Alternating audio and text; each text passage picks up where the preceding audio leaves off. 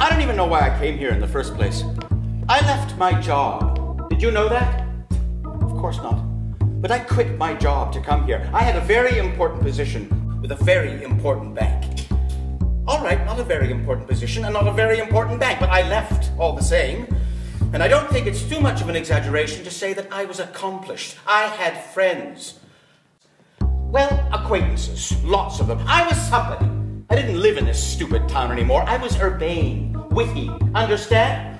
Well, perhaps not witty, but I was droll, all right? I ate in restaurants where they serve things you wouldn't even dream of eating.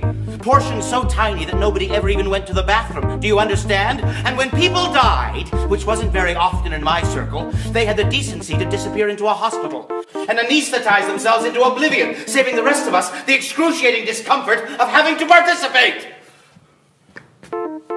And please don't take that the wrong way. Of course I wanted to be here. In the first place, it's my duty. In the second place, well, let's just say it's my duty and leave it at that. I'm not one of these types who abdicates their responsibility. I certainly have no intention of dumping you onto the state. You're my problem. I don't mean problem, of course. You know what I mean. Fine. If you don't want to be compared to a candle, fine. In fact, maybe you're right. Why on earth should we compare ourselves to anything? I loathe metaphors anyway. What a stupid idea. You're not a candle.